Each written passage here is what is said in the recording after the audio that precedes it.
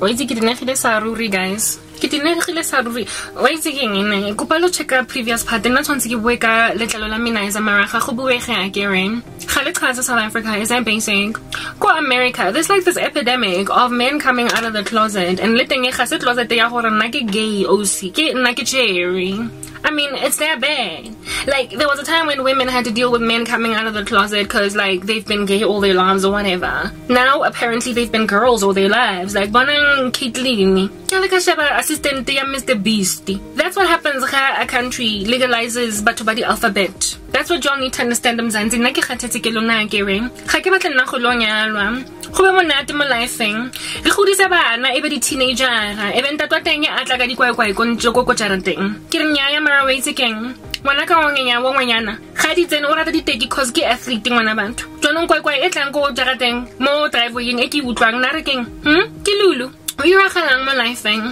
Give that goes to another lawyer, Montlung. Another Honala goes to Montlung. Now go to the footstep and it's a cherry cause quite wine. Mara these days, how would quite wine? It's not necessarily cherry waiting. Someone like a waiting a shapile face beat the mototing and cherry thing mosadi. As I get it about makeup because in a rabo.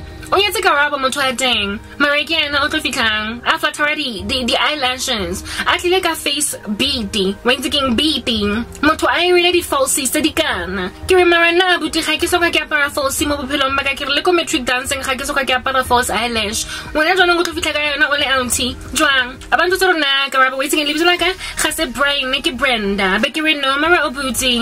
When all braining. About Nakupa only refer preferred pronouns staminizum. That's what happens. Go a country enabling nonsense rubbish in banna batla ka dikwaikwai batla go foster hore o embrace le bana ba hae ba banyana ba accept hore wait grandship nna ke na le bambekina le bomme ba babedi nyaya guys inis nna ke batla le rato le last time ha ke batla go tloba le a man that is so managed jaka Bruce Jenner o manage motho na ona ntwe bona galang wait ke ga ke bone closet anyway ga ke bone hangara motho ntse e hengile ka yona ka fa hara o dropo ga ke bone ebe e khutla ebe e tla somehow e tlo papa e re it's ugly head it tikile Jack in the box so guys e papa out nna nyere nya obuti ne go sna ke re le sign no go sna ke le hinti obuti jwanong ke mo o tswile guys so nna ga ke se di kena taba tsa long ya la motho mo South Africa because generational curse ena it's all over jwanong go tle gore tomorrow ga o sane no di last ro kra assistant ya Mr Beast le Caitlyn Jenner and our husbands so I'm leaving ke an kanong ya la monna wa ko Africa somewhere else guys no ga ke dikena it's literally that basic anyway let's go on right ahead to explain her skincare se changeile jwang I'm not interested it is no wonder Modimo Miranda J so kept me single for as long as he did because kifilanga some of y'all's husbands ditotswa basically outside of the box or jaga jeke go bali a little bit of a kwai mo driveway nya bold like rocking up go officing motho a teng ke directora ya telecommunications mara ofika a pere rogi wangutloking rogi abatlo re what do you think of my new Prada dress o batla go lo praise moseseng because ke wa Gucci or wa Prada rona ra ba ka o fela re lo disregard taba ya re grand shop e aperwe ke monna that's what's about to happen to all of y'all like some of y'all husbands be rocking up in corporate South Africa ba apere kwai motho atengo no montseba as Jimmy the senior manager now Sally Jumaima the senior manager nyaya ke grande batlo accept and everybody in the office is going to have to just hunker down I pretend there's nothing wrong in the room hore project manager ya rona mabane nele OC jwanong ka je kuki out tshwantse nna ke lo tsa di ding in my stride that's what's about to happen in South Africa y'all be rocking up in the office in the morning and your boss is a chick when yesterday she was a dude and vice versa because that's what's happening in America but to that you never would have suspected grandship last year na go shela azangwa moqoma ka je kuki mo se le cherry no naki grand I'm all good. That's what's good. It's literally about to happen. People coming out of the closet when they were never in the closet. But now there's like all this like darkness in the sky that is making them believe principality. The assistant, yeah, Mr. Beast is the best example. The dude was a mocker. Namba moka batu badi binary. Batu bana badi many pronouns. Unabagwara guys. Una le video ba bontsha hore motho a wetseng aba exposure se ke la bona are one of them but nna ke I identify as mokoko ke mokoko mo life nna ke chicken again that's what I am go tshegiwa Mr Beast wa teng ene le mo Kriste jwanong o sa apostasize and then all these years down the line a ba tlogela mosadi le ngwana gore e lo ba cherry e transitionang a kra di bubu o goditse meriri ga mo cute ga mo hoto jaka cherry mara na le mo cute a le mo hoto e le monna so nna ga ke batla go lo all of a sudden ke ba le cognitive dissonance setse ke lo bua le boss ya me nice on some sir you know this is what is the monthly report on the sales and the next month I'm like ma'am this is what the monthly report sales are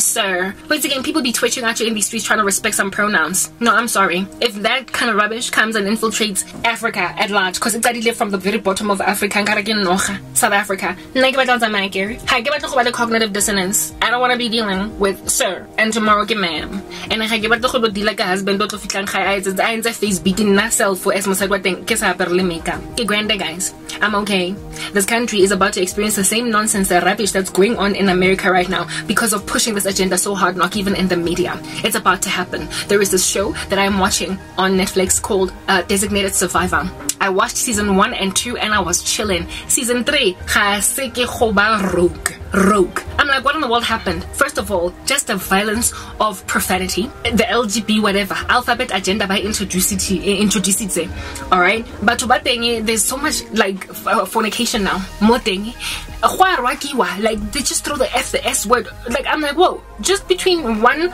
like season 2 and 3 just between season 2 the differences are so stark the little girl as well the daughter of the president she just throws expletives every so often and I'm like I was okay watching Designated Survivor season 1 and 2 now in season 3 I'm twitching and I'm glitching I don't even know whether to finish it because they have infiltrated this agenda and my thing is why would you want to do that to your own country why would you want to darken your own land like that the show was clean there were no sex scenes nothing season 3 in just the first 3 episodes I think there's like four such very extremely pornographic scenes and I'm like should I stop watching this because I want to see how it ends but they got me hooked season 1 and 2 that was nice and clean and then season 3 they went rogue they're doing that in the US talk about shoving down an agenda down a people's throat that's what's going on and the same thing is going to start happening usually likely number 1 South Africa is probably going to be the first African country to do this and so alphabet community is going to come into this joint and all of y'all's husbands going to be freaking coming out of the closet and so are all of y'all's wives hence why Ulatoya Machene now is married to a female how's that supposed to make your ex-boyfriend her ex-husband if the dude was abusive or what bottom line is the whole entire time that you are married to a person that comes out of the closet you're gonna wonder when that's not even the case it's a principality it is darkness and South Africa is ground zero for that kind of experiment in all of Africa I am leaving you have outdone yourself congratulations Rara South Africa in being evil in comparison to all of Africa Liloya Fanduka and you call yourself an industrialized economy everything is falling South Africa I was even tempted for throwing it away but why would they want to do that Kemeraka is takile ko alphabet community in customs is takile ko witchcraft community in customs e blockegile jaka ga le blockile career ka le everything so ga na ntwe fitla mo mina is jwana ntshwantse ke lo recorda mo foodung ntse le busy wa mo fatshe ho lokile ke South Africa na ke tsomolone I did not intend to talk about this mara ke mo ke bua ka yona le bodile go bodile like Fantuka I don't really want to say sense khale show granta bolo di alliance tsa lona di go guy because ke mo le le China ra le Russia mara le business le promulgate woke agenda alongside in and of yourselves na le cognitive dissonance you are being tossed to and from by every wind of doctrine and so because in South Africa you are going to be spat out of the mouth of God because you are neither hot nor cold and because you're lukewarm God is going to spit you out of his mouth God is going to spit you out of his mouth. Lackluster fluffy. Bazalone keep mo ba busy ba pizza batho ba morana je so maraba rata ho loya le di satana kere nna ke tla letsang. Moving on, kopa o le tlhalosetsa my changed skincare routine because I want to make this my final part. Tshwantse ke lo tlhatso di jana mo lifeng. Ha ke di tsene taba tsa South Africa I'm done. Ke feditse. And now hobaneng one chance nna ke lo sebedisa the same straw over and over again because I cannot chill it. Hobaneng? We're done. tlhaloganyang that ke changile skincare, guys. Alright, everything else is the same. Tamo shebelang my previous post to gauge your bearings or really right in my life. I guarantee there's only one thing that changed. I got acne. Mild, but it was there. And I was like, this is rubbish and I don't want new acne. Benzoyl peroxide, I'm not going back to it. I was tempted to buy it, but then I rather made a different purchase and it's worked for me. So incorporate that, okay? Moisturizer anyway. It's nang mahura. I bought another moisturizer that doesn't have oil. I need to speak English this time around because my message is no longer for these lackluster South Africans. Okay? I'm now speaking to everybody else that's been listening to me up until this point, and I do apologize if you didn't understand anything I said. I do really apologize. But I'm glad you stuck around because whatever language I was speaking sounded intriguing enough for you to stick around. It sounded like music, even though you couldn't understand. Listen, I changed out my moisturizer on my face to a new one that I bought, and it made all the difference. I also took out the Nystacid antifungal treatment because there was no longer a need to be trying to treat fungal acne when I am not globbering my face with oils anymore. So that left. So all that's left now is the not benzoyl peroxide, sorry, but the antibacterial, which is Bactroban. Right, I bought a moisturizer. I went to Chinatown. Literally, I made a decision on Thursday that, you know what, I'm gonna try Friday. Sorry, I'm going to try by bestest as much as I possibly can, do my mightiest to acquire a product. Sorry, to come up with, to not go back to benzoyl peroxide. I don't want to go back to it because it's Ishmael and I am Sarah. I'm supposed to be giving birth to Isaac. I made mention of that the other day and it worked, alright, and I've been on it now for 2 days and the acne that rocked up has simmered down and I haven't gotten new acne. So I guess oils aren't really that good for me as much as they make my skin pop and glow. They also break me out. So yeah, I feel like trash for having broken out because now I have to deal with that tyrosinase issue on the side. It's not that bad. You probably are not going to see it that much, but I had broken out, okay? But now it's simmering down. The moisturizer that I purchased is some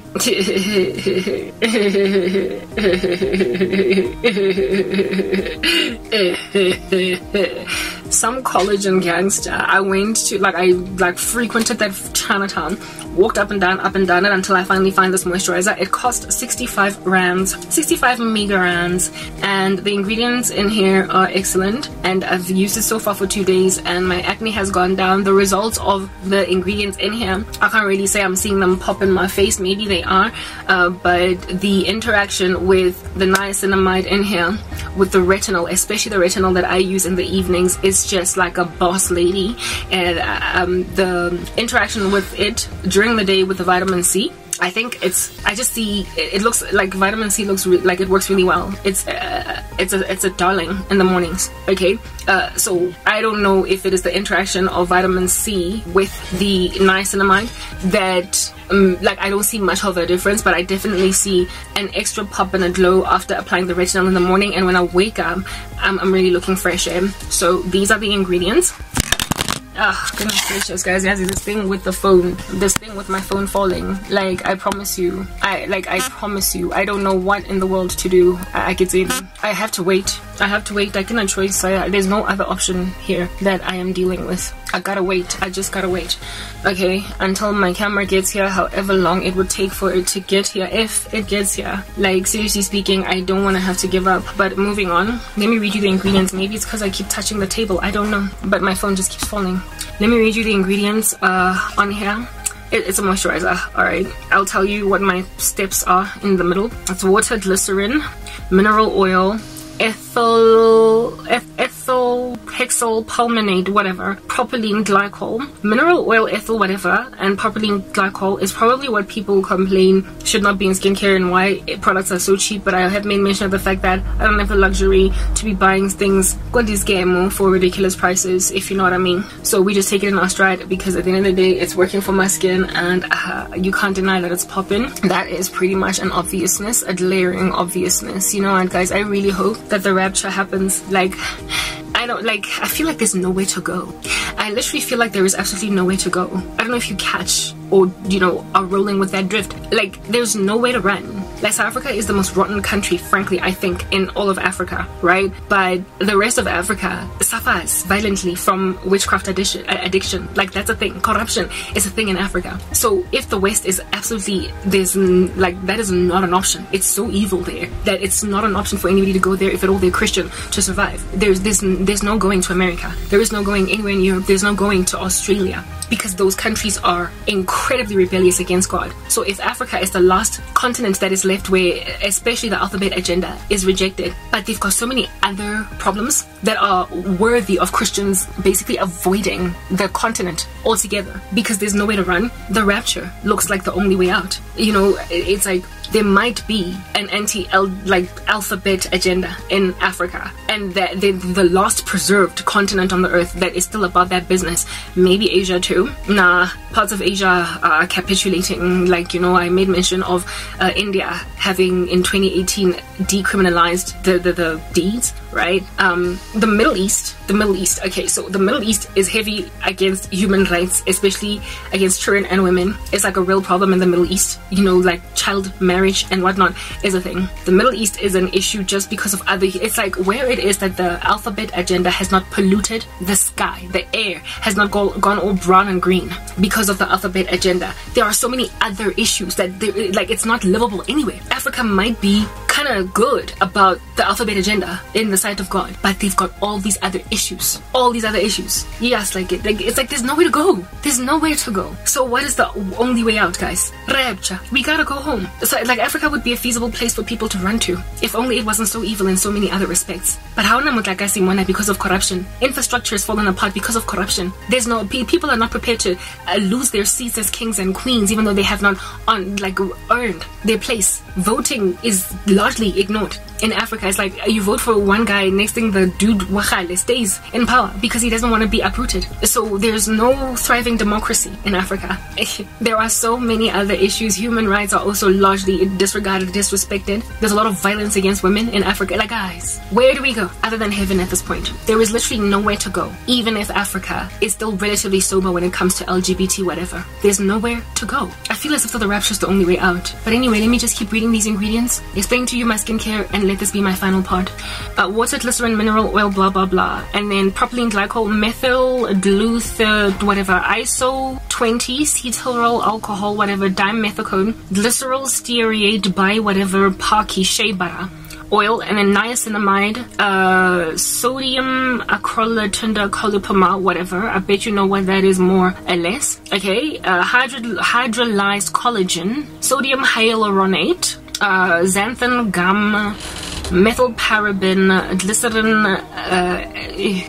gold free, and then fragrance. Alright, so this has 24K gold in it as well. I've explained to you. So I took this because of the niacinamide, the hyaluronic acid, the collagen, and the 24K gold. It's relatively matte, like it leaves my face kind of matte looking after I apply it. It doesn't have an oily consistency about it. So yeah, I've been on it for like 2 days now, and my acne has gone down significantly. So it turns out that the comedogenic nature of my body moisturizer was wreaking havoc in my skin, causing acne, and so I changed it out for this. And it also has collagen, so praise the Lord, amen.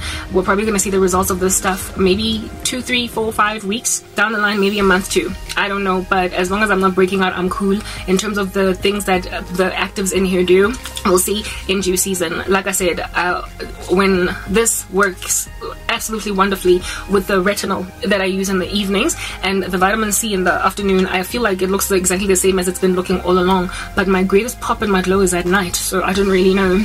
Like, I can't bring retinol during the day type thing, but it works really well with the retinol, and I think it's because of the niacinamide in here. Okay, I did research whether or not niacinamide can be mixed with vitamin C or with retinol, and apparently, allegedly, we can.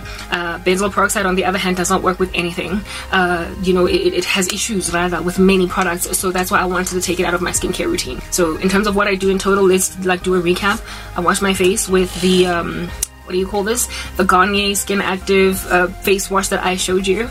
And then I go in the mornings. I go in with hyaluronic acid and then with vitamin C. And then I put my aloe leaf, and then I put the Celltone snail gel, and then moisturize with this, and then dab onto my skin a pea-sized amount of Bactroban. That's the mornings. The Bactroban is to try and circumvent any new acne on my face. In the evenings, the same process, but instead of vitamin C, it's retinol.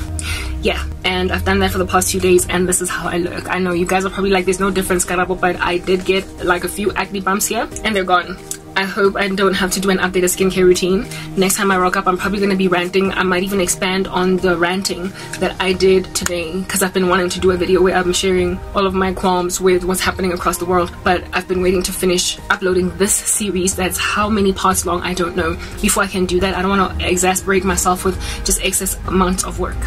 So yeah, guys, I hope you've been edified in the name of Jesus. Please repent, okay? I feel as if though the rapture is happening. I've been disillusioned, and never mind disillusionment, but doubtful of the rapture, because, you know, I don't want to lean on the rapture because I don't want to get disappointed type thing. But given that there's literally no way for Christians to run and actually successfully live out a thriving life where they can raise children who are not going to be indoctrinated by wicked agendas in public schools, I feel like there's no way to run for that. I literally feel like there's no way to run. Like, you move from the US, you come to Africa, you deal first of all with governmental corruption and lack of resources across the board, and the fact that somebody might just teach your child witchcraft on the school playground. But if you go to the West, you're gonna have your child coming out of the closet even though your kid never ever had any such gender dysphoria. So there's literally, it looks like there's no way to go. But hey, let time tell. Perhaps some countries might repent, maybe Africa might repent, and if Africa repents, it becomes the new go-to place for safety, new safe haven for Christians. Guys, if there is nowhere for Christians to run and find safety, the world is over. That's what I'm trying to explain to you guys. And right now, it looks like there is nowhere for us to live out thriving, successful. The Bible says that if possible, live at peace with everyone. If we can't possibly live at peace with the whole planet, it's over. That's the rapture. I'm signing out in Christ's name, Kwenke. Bye.